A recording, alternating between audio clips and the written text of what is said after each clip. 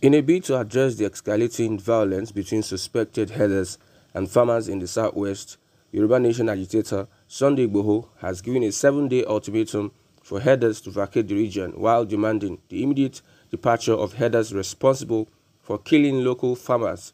Igboho emphasized a commitment to peaceful coexistence and urged against any vigilante actions.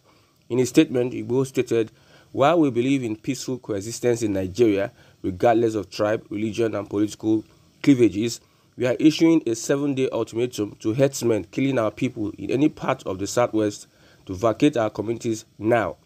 This warning is very important. We are not going to take laws into our hands, but they must leave."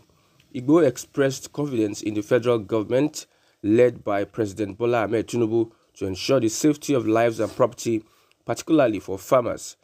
He stressed the importance of preventing further increases in food prices and called upon the governors of Oyo and Ogun State to deploy additional security forces to flashpoints where herders and farmers have clashed. The move is aimed at restoring peace in the region and facilitating agricultural activities for food production, ensuring the security of farmers and Nigerians in agrarian settlements. Igboho's ultimatum seeks to put an end to the ongoing violence and create a more secure environment for all. In another news, the defense headquarters has denied that its personnel attacked the Kogi State Governor Yaya Bello on Sunday.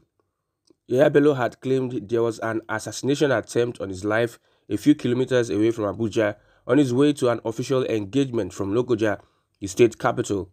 A statement by the State Commissioner for Information, Kingsley Fanwo, stated that the assailants, who were dressed in military uniforms, waylaid the governor's convoy and started shooting sporadically at the vehicle and other vehicles in the convoy.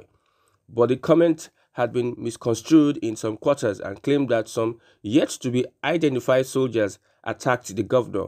Dispelling the claim, the Director of Defense Information Defense Headquarters, Brigadier General Tukur Gusau, in an interview with correspondents said Bello's attackers were criminals clad in fake military uniforms.